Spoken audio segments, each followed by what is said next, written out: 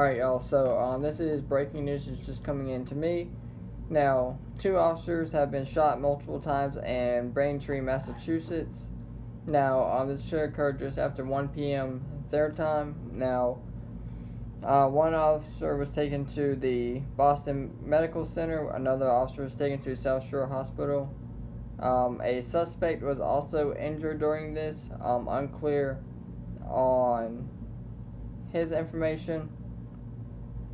Now, there's no confirmation on which department either of the wounded officers was from. Now, reported sources say that Braintree Police Department canine handler was shot and his canine partner was killed during the exchange. So a canine officer dog was killed during this. Sources say the other officer was wounded, recently transferred to Braintree Police from another police department on the South Shore.